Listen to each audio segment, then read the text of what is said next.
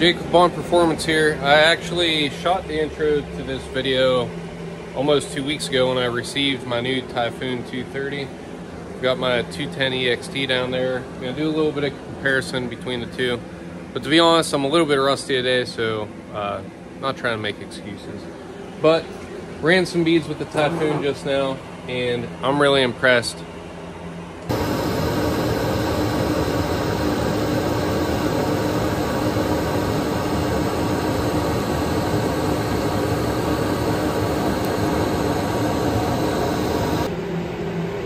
So I've carbon copied my settings from the old machine to the new machine. I weld a lot of the same thing. These are production parts for Mark 7 GTI, which got one over here in the shop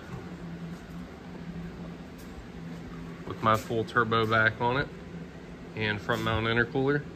But that's not what this video is about. So now that I've done a few passes with the new Typhoon, I'm going to switch back to 210 EXT, and for comparison's sake, I'll be using my same CK Worldwide and Furic cup setup. So the only difference, settings and everything else being the same, is I'll take that adapter off and run that off 220 as well, and we'll see what the difference is between the two.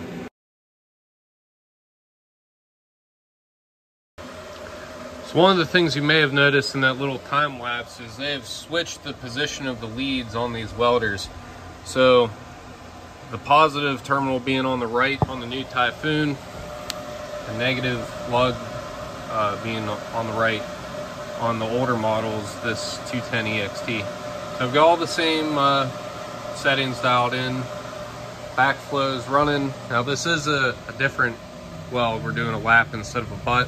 I've got another lap to do on that side when I switch back to the Typhoon. The one thing I will say before I even get started is the Typhoon is incredibly smooth. The arc is more stable than I ever remembered the 210 EXT being. So just going straight back and forth, let's try and get a good arc shot and see if you can see the difference that I'm observing from behind the hood.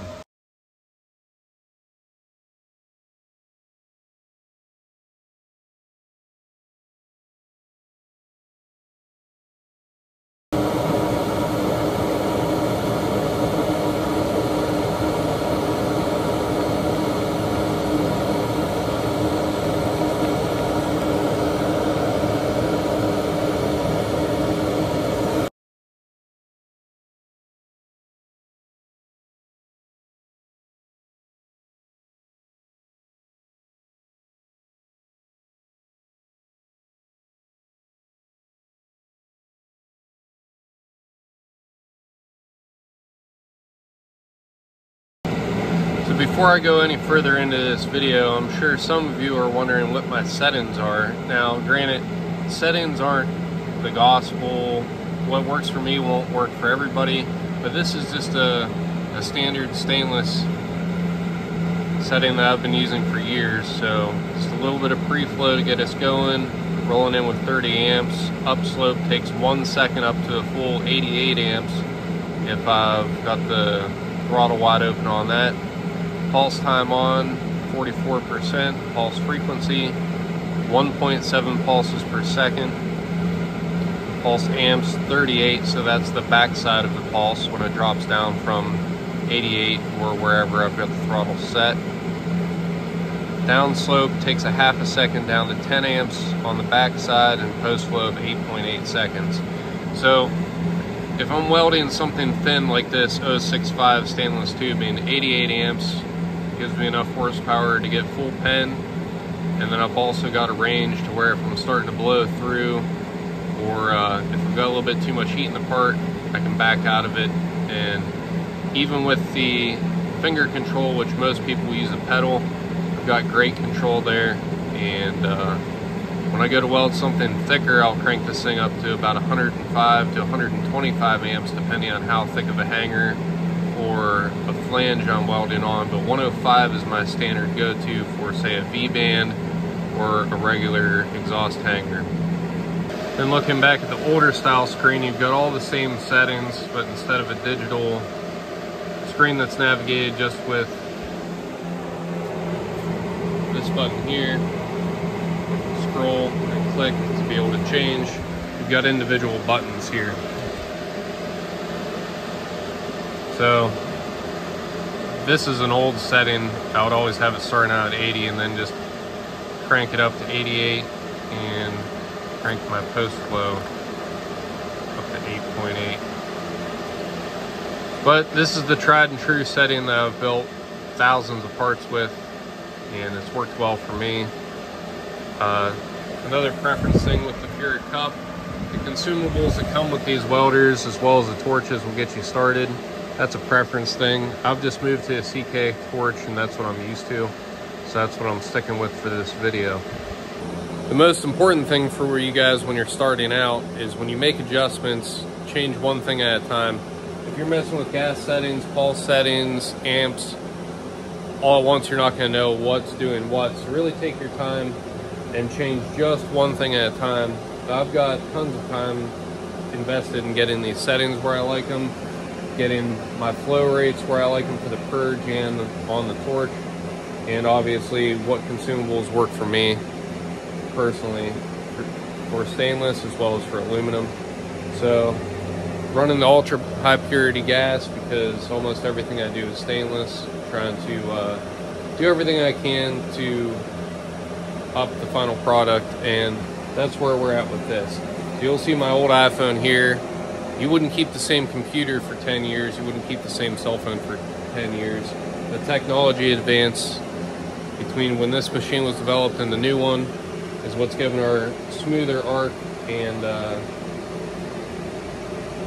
it's hard to describe. It's not, so the start is really snappy with this. It's like seamlessly, it's just on. So it's like the difference between, say, more of an analog click versus just there. Like it's hard to describe, but I am really enjoying the new Typhoon 230. I'm gonna move this stuff off the table and keep going with these parts. So to recap, to sum it up, the new Typhoon is just as buttery smooth as it gets. Not saying that there's anything wrong. I've boxed it up already with the 210 EXT, but definitely an easier to use arc, definitely a more stable arc. Starts and stops couldn't be any smoother. There's really no way to describe it. So if you are in the market for a welder and you're weighing your options, I was actually weighing my options between the 210 EXT and just moving to a 255 EXT.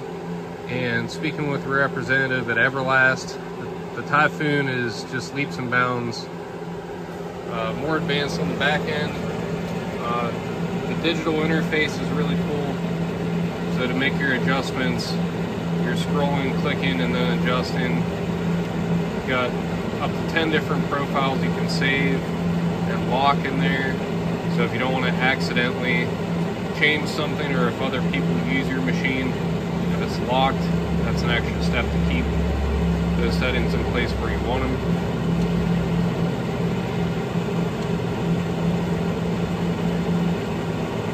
So I'll definitely do a long-term review, and once I get my feet wet with some different material. This machine does have a sine wave that the 210 didn't have, and it's got back end options. There's a hidden,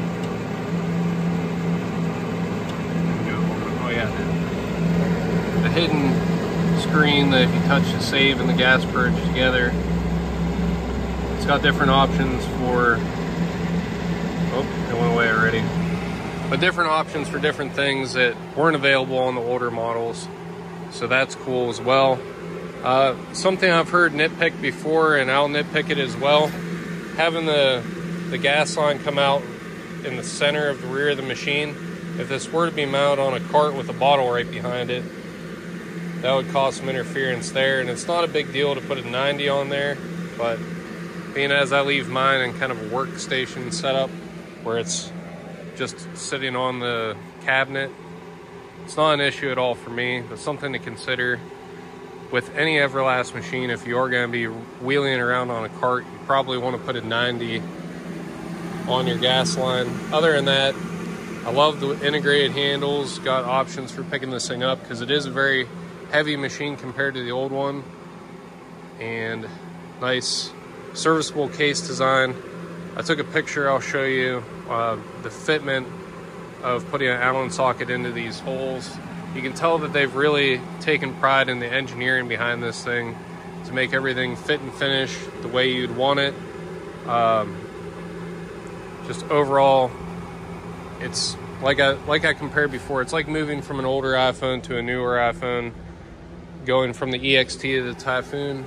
And as far as doing little things, you know, I've invested a lot of money between table and tools, back purge equipment to get my welds to where they are today, which I am not a welder by trade. I'm actually an aircraft mechanic. Bond Performance is my side business here, where I work from home during the week. So not a professional welder, but I play one on the weekends. So self-taught, I've been doing this since the 210 EXT was new, about 5 years. And MIG welding prior to that, but yeah, what else can I say? It's I've only got a few hours on it. I've got a downpipe I'm getting ready to start on now. I'll throw some footage of that at the end of this video and give some final thoughts then. But if you've watched up to this point, I really appreciate it. Money well spent on the Typhoon. Let's put some more hours on it and see if I have any final thoughts.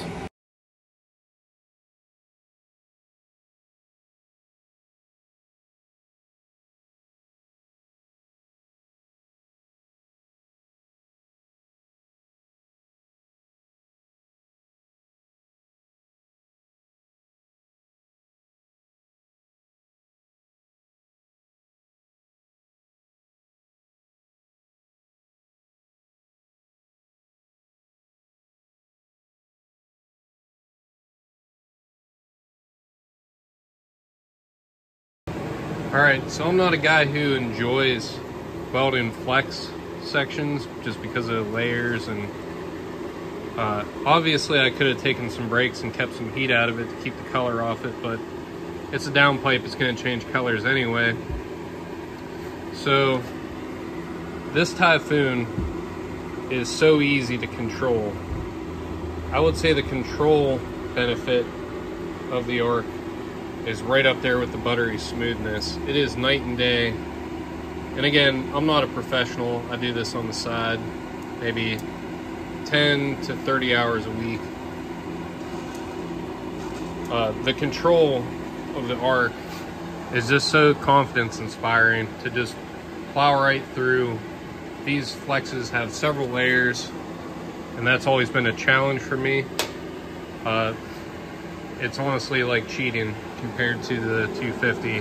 So props to Everlast. I'm gonna keep going on this downpipe. If you keep watching, you know, we're gonna build this downpipe the whole way through. It's for a Mark 7 GTI. Just phenomenal improvement on an already great machine. Now, I didn't know what I was missing with the 210 EXT, but the Typhoon is just the icing on the cake. Every little thing I've done to improve the equipment that I use to help, you know, with evolving my craft. I'm sure I'll look back at this video and think these welds suck, just like if I look back at a video or a picture from 2 or 3 years ago and think those welds suck. But it's definitely a step in the right direction to upping my consistency, tying in these edges on the thick stack of thin layers of this flex definitely highlights the benefits of having the more stable Arc.